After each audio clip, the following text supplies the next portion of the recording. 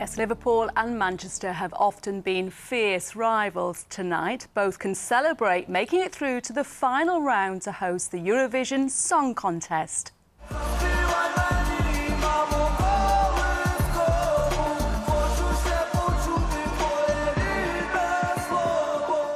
You'll remember those great scenes a few months ago and how the war meant Ukraine can't host next year's event.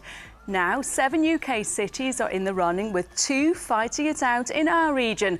And we have reporters in both cities tonight. So in alphabetical order, we can first cross over to Victoria Grimes in Liverpool.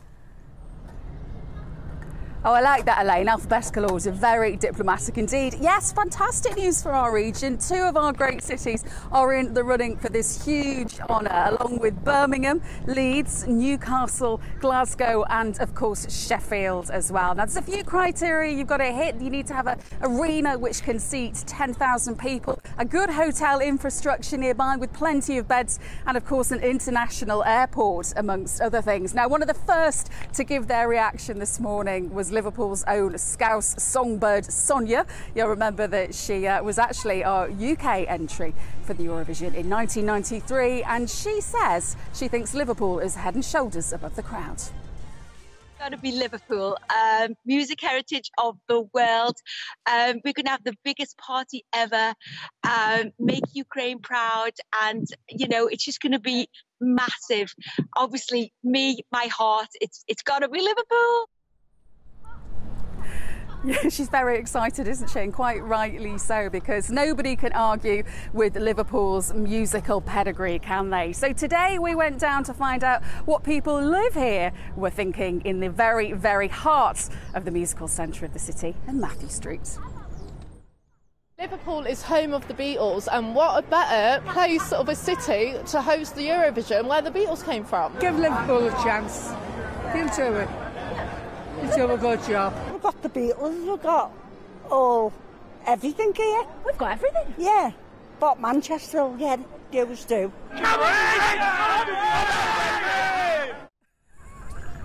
Yeah, they're from Essex, those lads, and they're even more excited than some of those from Liverpool that we spoke to. And somebody else who's incredibly excited about this is, of course, Mayor Joanne Anderson. I mean, Joanne, this is fantastic news for the city. What does it mean for Liverpool?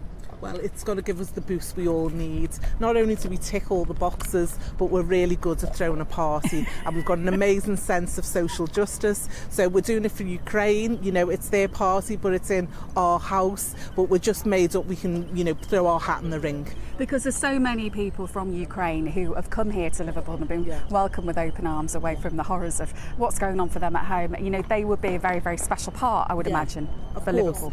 And we're going to engage with everyone. We're twins with Odysseia in Ukraine, and we will engage and we will do whatever we can to throw them the best party ever. And you know, from our track record, from the Grand National to hosting football events to the Giants to everything else that we've done, we certainly know how to throw a party.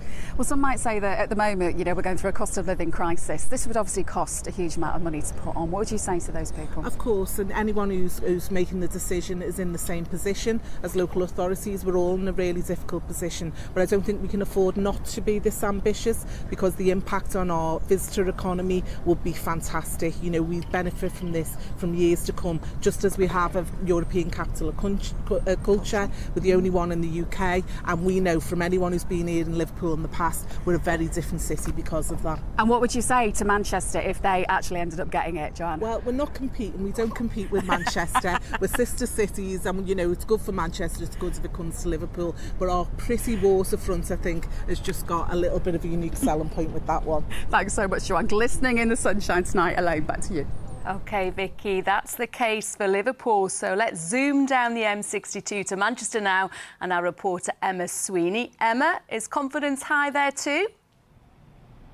Yes, it absolutely is, Elaine. Of course, every city believes it has what it takes, but here in Manchester, they point to the rich musical heritage. We've had bands here like the likes of Oasis, Happy Mondays, Elbow, so many of them born out of the city, and many of them, of course, would have performed in that arena right behind us. But as well as that, Sacha Lord, the nighttime economy advisor, has come out and said Manchester should have it because, well, quite frankly, it deserves it. This place was in Tier 3 restrictions longer than anywhere else in the country, and that, of course, had a knock-on effect on local businesses. So that's two reasons. A third reason today by another leader was because Manchester, quite frankly, has a proven track record in doing pretty well with this kind of thing.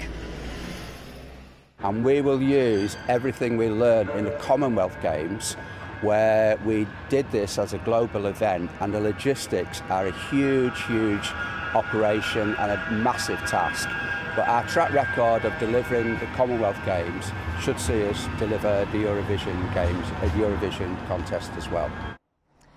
So that is what the leaders think. What do the public think? Earlier on, I had a talk with them. And I can't wait, hopefully, I'm praying we get the bid. We have really great stuff here, so we might as well come and hopefully we get it. We are the best city in the UK, I think. We are diverse, we have a lot of Eurovision fans. Well, of course, no Eurovision Song Contest is complete without those super fans. Let me introduce you to Belinda. You're pretty happy about this. Tell me why Manchester? Because Manchester's going to do it. We are amazing. We are by our very nature music. We are by our very nature culture. We are ready for it. It's going to be ours. It's got to be. And you're a performer. Tell me what kind of impact you think it will have on the local gigging industry as well. Well, every year we gear up for it. It's in our calendar. It gets camper as we get nearer. There's more shows that we get to perform in. We get to put more shows on. We become camper. It just becomes fantastic. That's why it needs to be right here in Manchester. And tell me, if it does come to Manchester, how are you going to celebrate? Well, it will come to Manchester and we will be celebrating by waving a flag, having a little drink and singing along to all these fantastic songs as well. As you say, you're pretty confident it's going to come to Manchester, but we have just heard our neighbours up the road in Liverpool are also hoping to get it. Tell me why you think we've got something over them. Well, because we are Manchester. It's as simple as that. We know what we're doing here, we're ready for it, and I suppose we should also remember that when we do get it here, we are acting as understudy for the Ukraine. It's a very fair point. Thank you very much for talking to us, Belinda. Manchester, of course, has one of the highest Ukrainian populations here in the Ukraine. Earlier on, I spoke to another Eurovision superfan. She came over to Manchester after her country was caught up in the war. But I'm a big fan of Eurovision myself. I went in 2004 when we had it in Kiev. I was in the audience. In 2017, I covered it as a journalist. And I'm very happy, if Manchester does win it, does win the bid, I'm very happy to do all I can to help it being held in Manchester.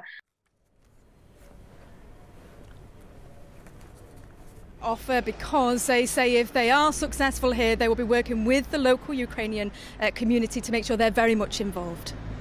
Well, a great debate there, Emma, in Manchester. Thank you. Now to some more.